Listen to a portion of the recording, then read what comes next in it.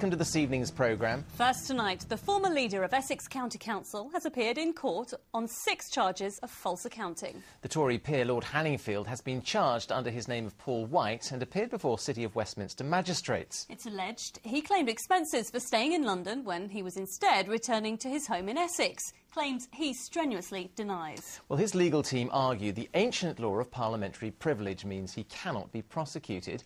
Our political correspondent Matthew Hudson was in court. Lord Hanningfield was in bullish mood when we caught up with him at his home near Chelmsford early this morning. I have done nothing dishonest ever. I've given 40 years of voluntary service unpaid to this community, Essex and public. Saved them millions of pounds. I've done nothing dishonest, and I'm sure it's all going to work out fine for me in the end. So you're confident you can clear your name? Absolutely confident. I've done nothing dishonest and never will do. From the red leather benches where Lord Hanningfield sits in the House of Lords to Horsefree Road Magistrates Court is a short 5-minute stroll. This media scrum was what awaited the Lord on his arrival. He's been charged under his given name, Paul White, with stealing thousands of pounds through false expenses claims. Lord Hanningfield faces 6 charges of false accounting under the Theft Act, relating to 13 claims for subsistence allowances that he made. The prosecution case is that he claimed for overnight stays in London when in fact he had returned to his home in Essex. As the 6 charges were put to him, Lord Hanningfield replied not guilty in a clear voice. Lord Hanningfield has been one of the most powerful politicians in the East. Leader of the region's largest council, Essex, he oversaw a budget of around £2 billion and he was an opposition frontbencher in the Lords. He's now resigned from both positions. During the 8-minute hearing, it emerged that Lord Hanningfield's legal team will argue that the courts have no jurisdiction over him because his actions were covered by parliamentary privilege. Those arguments will be heard at a Crown Court before any trial can take place. Lord Hanningfield appeared immediately after 3 Labour MPs, Elliot Morley, David Chater and Jim Devine, had all denied claiming false expenses. Constitutional experts say this is an unprecedented situation. Since the 17th century, constitutional law has been very clear that there is something problematic about hauling MPs before a court, particularly where it relates to their freedom of speech within Parliament. It very much is at the margins of the law. Today it's been reported police are investigating the expenses of another Labour MP, Harry Cohen. It's alleged the East London MP claimed around £70,000 for a second home in his constituency while renting out his main house in Colchester. Lord Hanningfield faced an undignified departure after his case was adjourned until March the 30th at Southwark Crown Court. His spokesman said he was devastated by the prosecution after devoting 40 years of his life to public service. Well, a short while ago, Matthew Hudson joined us from Westminster. I started by asking him about accusations that the 4 politicians were trying to use parliamentary privilege to avoid going to trial. Well, yes, and the lawyer representing the 3 Labour MPs said his clients wanted to make it clear that they were doing no such thing, that they honestly believed that their expenses formed part of their work as MPs and that therefore they were covered by parliamentary privilege. In other words, it is the law of the land that only Parliament can decide whether the expenses that they claimed were justified or not. So, Matt, when is this likely to come to trial, do you think? Well, Becky, the next hearing may be on March the 30th, but the trial, I'm guessing, is a long way off, probably in the autumn. There is, of course, this aspect of parliamentary privilege that has to be decided by the judge before it even comes to trial. I should stress that the Lord is not standing trial alongside the 3 Labour MPs. At the moment, their cases are running in tandem, but there's no reason why that should necessarily persist in the future. The Lord is very much standing trial on his own. OK, Matt, thanks very much.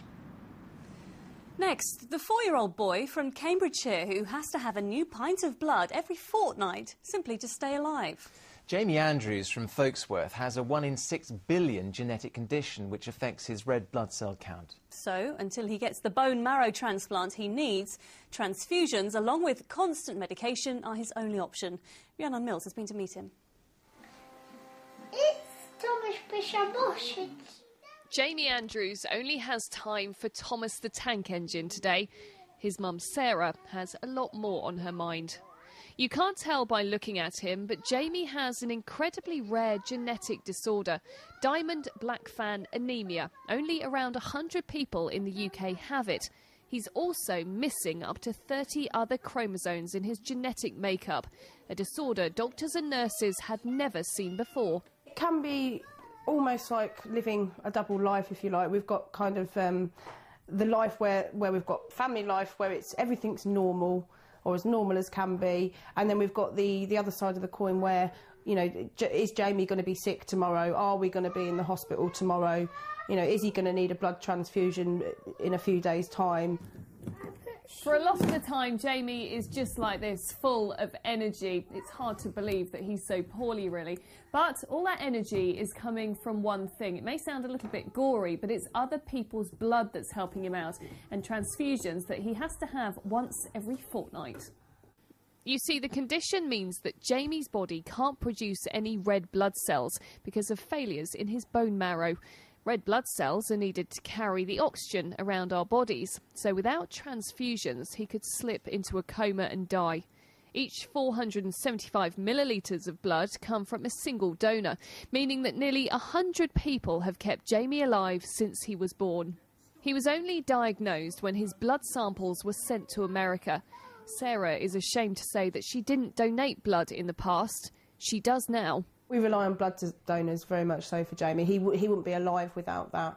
And I can remember walking into the donation centre and sort of seeing all these people lined up ready to give blood. And I must admit, it put a bit of a tear in my eye, to be honest. Only a bone marrow transplant will cure Jamie. A match has been found, but because of medical problems, he can't have it yet, meaning he'll have to rely on those blood donations and the generosity of strangers for a little while longer. Rhiannon Mills, Anglia News at Folksworth, near Peterborough. Yeah, let's hope he gets that transplant soon. Yeah, and of course, if you do want to give blood, then you can find all the information you need on their website, which is www.blood.co.uk. Now, the amount our banks charge us if we go into an overdraft without permission is certainly controversial. That's one word for it anyway. Indeed. A challenge by the Office of Trading ended up in the Supreme Court just 4 months ago. But a bank customer from Leigh-on-Sea in Essex is fighting to get his money back. He says it's unfair that he was charged £80 for going just 15p into the red. Lorna Ramsey has this. Lewis Mathers from Leigh-on-Sea is like most 20-year-olds. Can I have an Archers and lemonade and a pint of Stella, please? He likes a pint, There's £6.80, please. and he has to be careful with his money from his full-time job. But when he bought a round of drinks at a bar in Southend in November, he accidentally became 15p overdrawn. Over 4 months, his bank Santander charged him £80 in unauthorised overdraft fees. You think 15p, you put that in a charity pot, don't you? At the end of the day, you put 15p in a charity pot, or you throw it on the floor. You wouldn't expect to pick it up if you see 15p on the floor. And then they charge you £80 on top. 2 days' wages. Santander has refunded £25, but Lewis is trying to claim back the full amount. A spokesman added, "We believe that our fees are fair, legal and appropriate, and clearly explained to our customers." Mr Mathers was given plenty of notice of the fees which were being applied to his account. It would have been quite simple for him to have kept an eye on his balance and avoid the unauthorised overdraft fees. With cash available 24 hours a day, it's very easy to slip into an unauthorised overdraft. In fact, the banks make £2.6 billion every year from overdraft fees. The Office of Fair Trading tried to see if they had the power to rule against unfair bank charges, but the regulator lost in the Supreme Court in November. For unauthorised borrowing, the rates are high. They're always going to be high because you're going over your agreed borrowing limit, so there's an element of risk there for the bank that they're attempting to get some recompense for. I guess the question is whether that level is set correctly, whether they're actually using that to accrue additional profit.